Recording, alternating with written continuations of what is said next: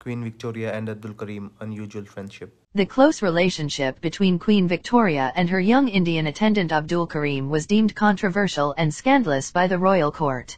After the Queen passed away, the family evicted Karim from the home the Queen had given him and deported him back to India.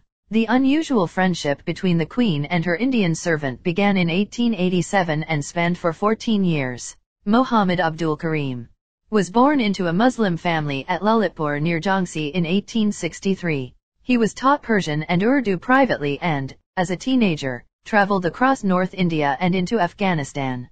The Queen had expressed interest in the Indian territories ahead of her Golden Jubilee in 1887 and specifically requested Indian staff members help serve at a banquet for heads of state. As such, Karim was one of 2 servants selected and presented to Victoria as a gift from India on the occasion of her 50th year on the throne.